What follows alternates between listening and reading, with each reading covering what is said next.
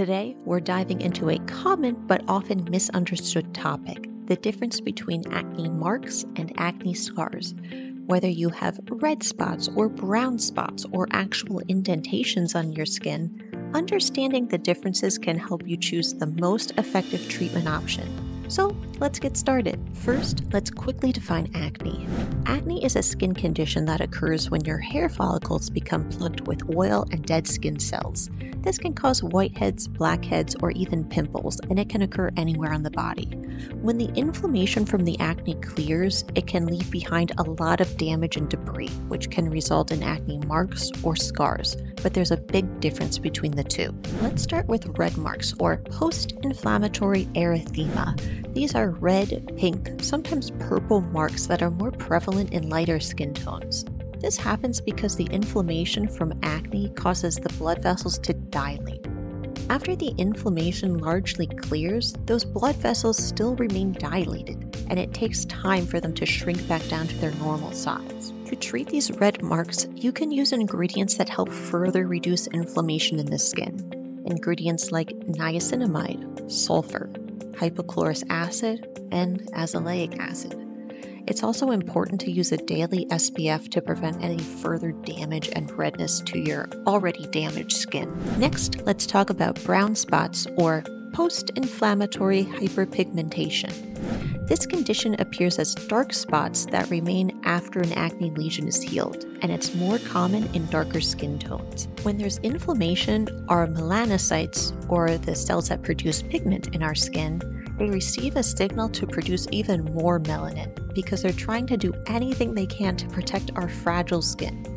We treat brown marks with sunscreen to prevent further darkening, and ingredients that interrupt the pigment production cycle, things like vitamin C, lactic acid, and retinol. These will all help to lighten those dark spots and speed up skin cell turnover for a brighter appearance. However, these ingredients are not going to do anything unless you're using a sunscreen every day as well. So it's very important to use SPF or above daily. Now onto true acne scars, where there's an actual change in the texture of the skin. These can be indentations or raised areas, known as atrophic or hypertrophic scars. Specifically, we see atrophic scars like ice pick, boxcar, or rolling scars, all resulting from collagen damage during the healing process. There are many treatments we use for acne scars. Because we are treating collagen that's pretty deep in the skin, it's hard to treat those with topicals alone, so we tend to use procedures. Some of our favorite procedures include laser treatment, like fractional CO2 or an erbium laser. They are great for deeper scars because they can do a great job at stimulating collagen production deep down in the skin. We also like microneedling, which involves tiny needles that create micro-injuries in the skin, which also stimulates collagen production. If you get up a notch, you can do radiofrequency microneedling, which introduces heat as well. Some common devices are Morpheus 8 or Vivace. Next, chemical peels like glycolic acid or salicylic acid can deeply exfoliate the skin and remodel collagen. If you have deep ice pick scars in particular, we love TCA Cross. This involves using a very strong acid deposited into the tiny little ice pick scar. We usually deposit it with a very fine needle tip so it can effectively remodel the collagen below that very precise area.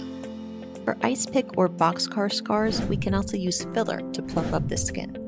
There's also subcision, which is when we use a needle to break up the fibrous bands that's causing that indentation in the skin, so that can help further smooth out the surface. There's also punch excision, which we use for very deep scars, which is when we use a device that looks like kind of like an apple corer to remove that little scar and then stitch it together. This will smooth over the surface, and then we can further make it even smoother with a laser treatment on top of that. So while we have a lot of tips and tricks for treating acne marks and acne scars, the most important thing to remember is that prevention is always better. Try to treat your acne early to prevent more severe breakouts. Everybody scars differently, so some people, they scar very minimally, and other people, through no fault of their own, their scars are more pronounced, and they can get scars even with very mild acne. If you're unsure of your treatment, go to your friendly neighborhood dermatologist. We're always happy to see you.